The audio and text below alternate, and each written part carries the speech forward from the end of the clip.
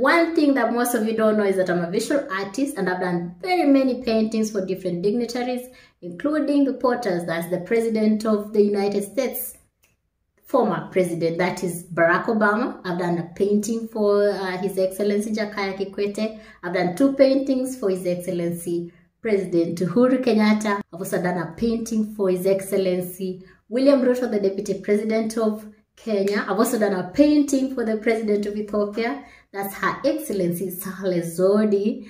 I've also done very many paintings to different businessmen in Kenya, including Dr. Manu Chendaria. I've also done a painting for Dr. James Mwangi, the CEO of Equity Bank, and many ministries. I've also done paintings for the judiciary. I've done a painting for Equity Bank. I've done a painting for Safaricom. Well, let me not brag. Let's get back to business.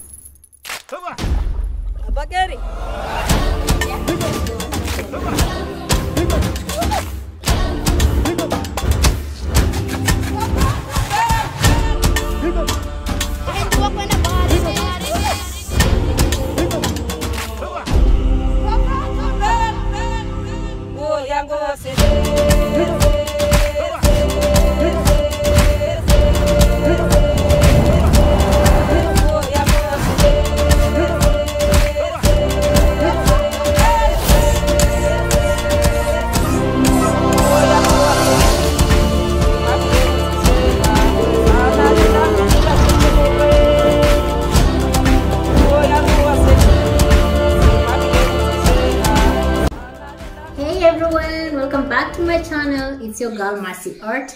As usual, this particular video is a bit different. I just decided to let some of you know that I am a visual artist by profession, and I studied that.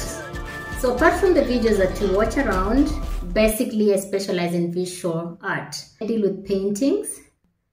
I will not go so much into detail, but then this video was just to give you a glimpse on one of the remarkable paintings that I've done, and I'm super proud of. I'm very excited that I was commissioned to do a painting for the most powerful man in Kenya, and that is none other than the President, His Excellency Uhuru Kenyatta. So this video technically is just a glimpse of what goes behind the scenes. I kind of took time to just capture some glimpses and shots of some of the particular stages when I'm painting, starting from sketching, immediately after sketching, doing the backgrounds, working on the first coat, second coat, etc., detailing, etc., all the way to the end.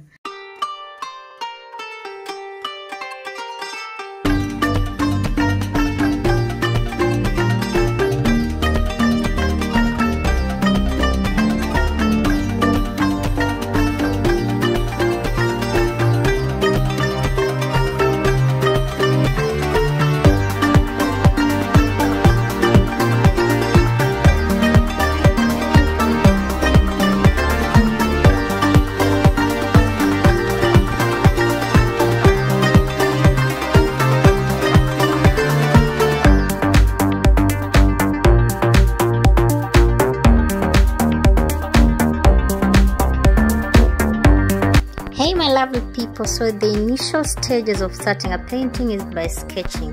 One rule of being an artist is that you must know how to draw, whether you're a painter, sculptor, architect, etc. So now for this particular painting I'm starting by sketching. I'll explain the meaning of the painting later once I finish, but this is a very crucial point. It's like building a building. It's the foundation of the painting. It's the blueprint of the painting. Well, I need some monster energy.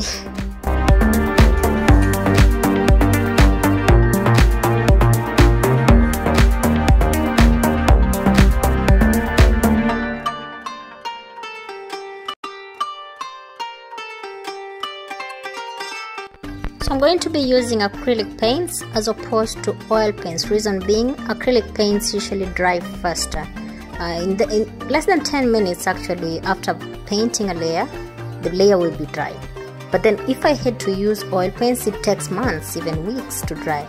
So I've started doing the background. I'm trying to catch up some sunrise and the Nairobi skyline right there, you can see it. So I usually start from back to front, left to right, and if you're left-handed you start from right to left. That's for realism painters. For those people who do abstract, is a different story.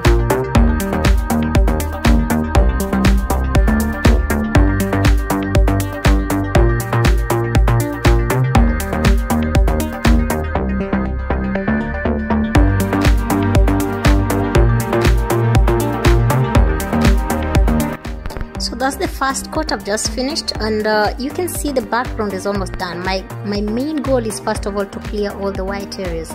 Then later on I'm going to start another second layer that is coming with finer details. The more details I put, the more layers I put, the better the painting. So when you look at it, it may not be super good because some of the finer details will come much later. For now, just finishing up the background.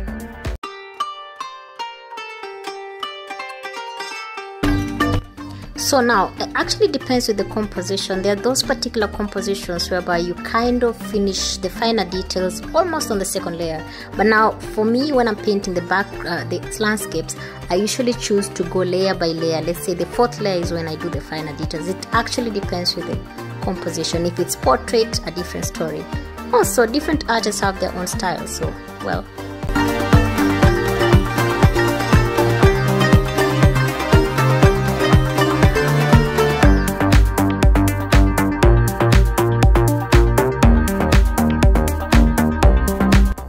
So this is the third layer I'm working on. I'm just trying to capture a few details, especially on the rocks, the boulders, which are right on the foreground. On the backgrounds, I never want to put lots of details because it's far away. Things which are far away, you're not supposed to see them in fuller details. So technically, it's kind of the theory of perspective, you know. The farther you go, the smaller things are, the less detail they are, the less color they must have. But then this one was a bit challenging because I had to work the sunrise, which is bright. So technically I'm trying to beat around perspective at the same time be realistic. So you can see actually the sun is right behind the Nairobi skyline.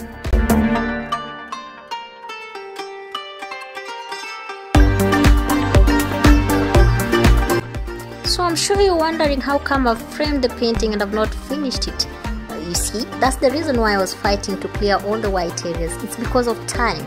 Trust me, I only had 5 days to do this painting. 5 good days. And I'm not talking about full time because I have some other job that I do. So technically I was only depending on the free times that I have. So now that was challenging. So I had to call the guy who frames for me, told him to be as careful as possible, did the framing, but then I ensured that by the time I take it, there was only a small section of the white area. So that means I only had the center part to deal with. All the edges were already covered, so technically there was no harm in framing.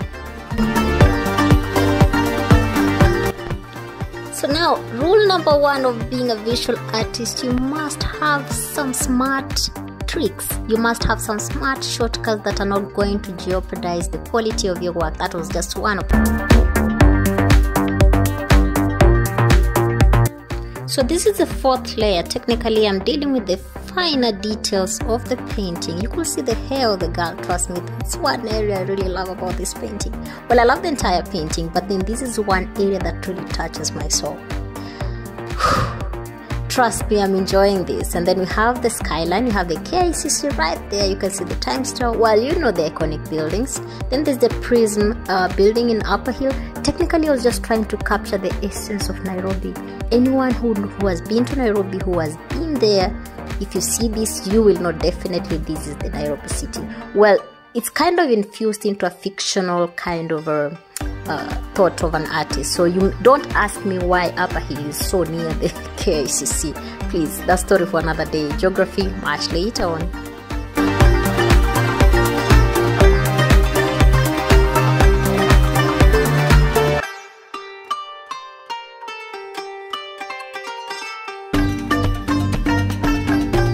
So in art, it's called the rule of superimposition and juxtaposition, in the sense that in art, we live in a world of possibilities. We live in a mindset that is fictional, full of ideas, whereby juxtaposition is whereby things are next to each other, then superimposition, things are, on top of each other. Technically, the ideas on this painting, similarly. You may find a scenario whereby an artist has painted Eiffel Tower next to Burj Khalifa. Well, in reality, they're in different countries. Same thing is happening here. The prison building, which is right at Upper Hill, is almost next to KICC, which is the CBD. So now, one thing you have to know is that this is fictional, but then at the same time capturing glimpses and pieces of the realistic fabric.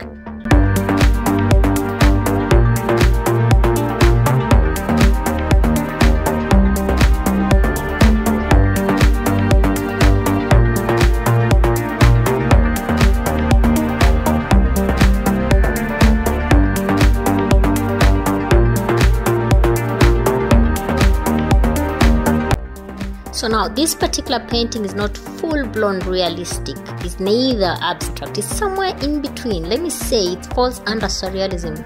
Oh guys, let me spare you the lecture. I'll actually spoil the mood.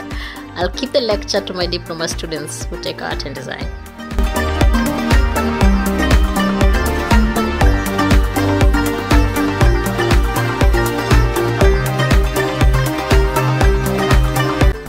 Drums rolled. Guys, the painting is over. Okay, don't mind my pathetic voice. Let me stick to painting. So guys, actually this is the finished product, and right here I'm going to explain to you the meaning of the painting. So class, pay attention. Matthew, stop chatting. Sylvia, stop sleeping. Pay attention. Just kidding, guys. Okay, so this is the meaning of the painting. So basically, when I got the commission, they wanted something to show the legacy. Number one, I decided to choose the keys to show the new generation. Definitely, we're talking about the legacy left by the President, His Excellency Uhuru Kenyatta. In terms of the infrastructure, you can see that. Then we have the expressway right there. We have the SGR, and then we have the landscape that is showing obstacles that he has come through up to this time. The sunrise, which is fully bright, is showcasing the new dawn. That means things are going to remain the same, even better and brighter. One thing you have to realize is that that's just a summary of it. Technically, actually, I was trying to showcase the different milestones that the president has overcome to kind of get Kenya where it is. We may have the naysayers, we may have the yes-sayers, but then technically there is something that he has done. So now this particular painting, that was the essence of it. And one thing you have to realize is that the kids are smiling, they are healthy, the boy and the child. So the young boy and the smiling girl are a symbol of hope in Kenya, not only for the new generation, but actually a symbol of the future.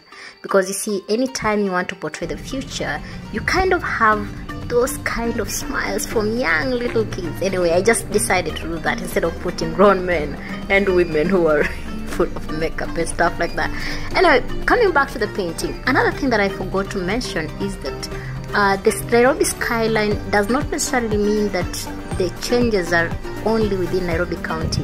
It's just a way in which it kind of showcases Kenya, because technically Nairobi is the capital. So that does not mean that other counties have been left out. So don't come on me on the comments. The SGR, the expressway, the buildings on the skyline are a symbol of infrastructure, just to mention but a few. And also you have to realize that just right below the SGR, we have a very tiny path that is trying to traverse through the escarpment. So one thing you have to know is that the president has come from far. Well, he actually has done some work, and at some point he may be criticized for ABCD, but well, these are just some of the obstacles that he has faced. So I was also capturing the same. There's so many things about the painting that I probably explain on the comment section. Okay, so for now, I delivered the painting, so yay. One thing is for sure, the painting was loved. I'm even getting emotional about it. The painting was really loved by the president, the ministry loved it, everyone loved it, and trust me, I got some very nice deals, got some connections. Let me say thank you, mama. My mama is watching over me. May her soul rest in peace. Anyway guys, thanks for watching. And finally, a big thank you to His Excellency the President, and also the ministry that commissioned me to do this magnificent painting. Thank you and be blessed. So guys, thank you so much for watching. For this video in particular, I was only focusing on that painting, but then on the upcoming videos, I'll try my best to give you more glimpses and pieces of what I've done before.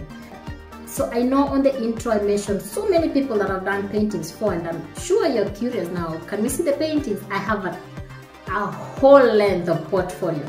Trust me, if I start showcasing it right now, I will not finish, because in my lifetime, I think I've painted more than 500 paintings, and I have images for all those that I mentioned. It's just that today I was focusing mostly on these.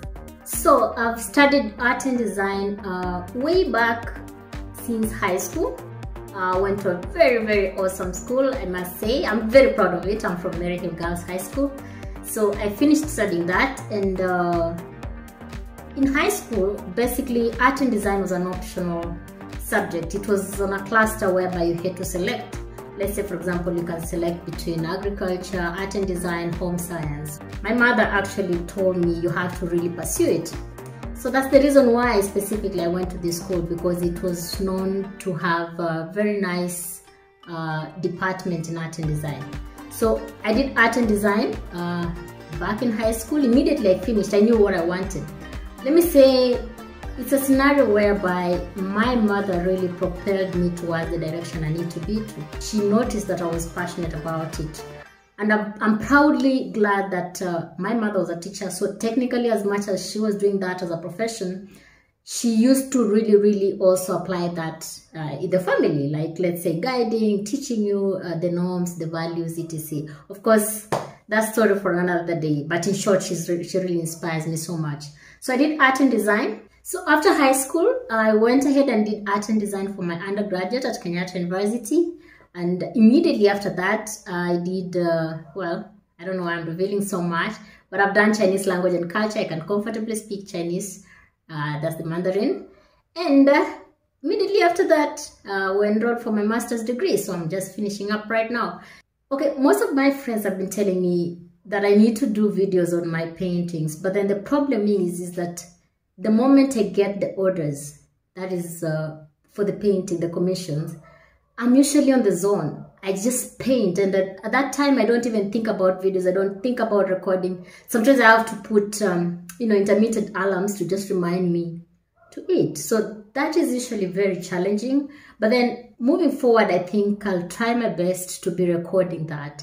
So previously, of course, I was not on YouTube. YouTube is something I just started as a joke. Of course, I was totally inspired by my friend. She's called African Tigress.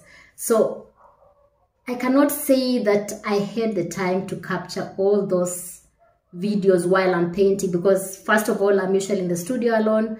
Your mind is fixated on finishing that. You're getting phone calls. How far is the work? Can you send us the progress? Can we see? So it's usually challenging to record at the same time, do the editing at the same time. Trust me, I would like to do it, but sometimes it's very tricky.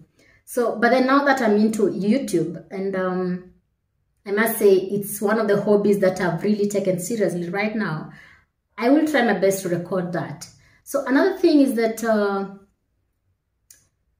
this painting that I was commissioned to do, it was actually one of the major commissions I've had in terms of, let's say, for example, well, the financial aspect, but also in terms of who is getting the painting. Of course, it's the president. What do you expect? So I was commissioned by one of the ministries in Kenya. I wouldn't want to mention it because I signed an NDA of disclosure, blah, blah, blah, blah, all those legal stuff. So technically they commissioned me to do this painting, and the main reason why they wanted to gift the president this was something symbolic, something iconic that was capturing his legacy. So you will notice that within the painting that I've done for the president, it will be having symbolic stuff that kind of appeared towards the direction of his legacy. Now that we are just almost having our elections, and at the same time looking back into how has the president really tried his best in improving the country in terms of leadership, in many aspects, infrastructure, development, etc. I know so many people debate about this, but mine, I was just coming in as an artist to paint.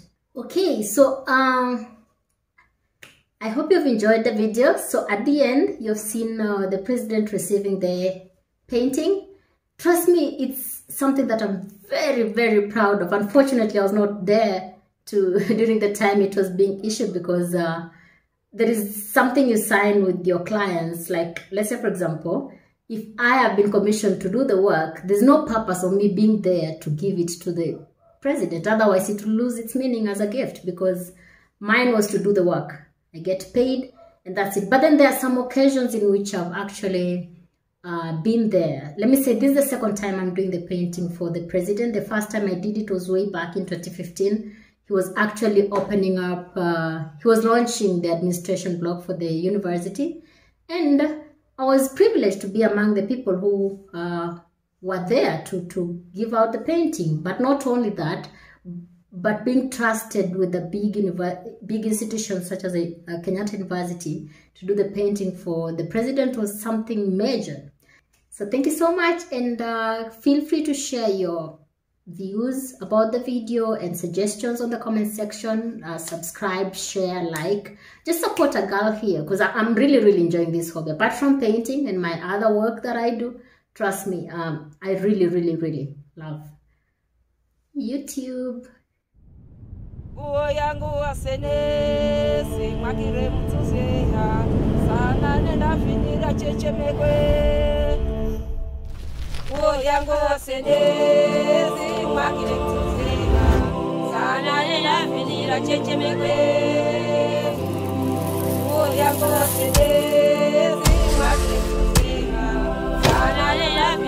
Cheche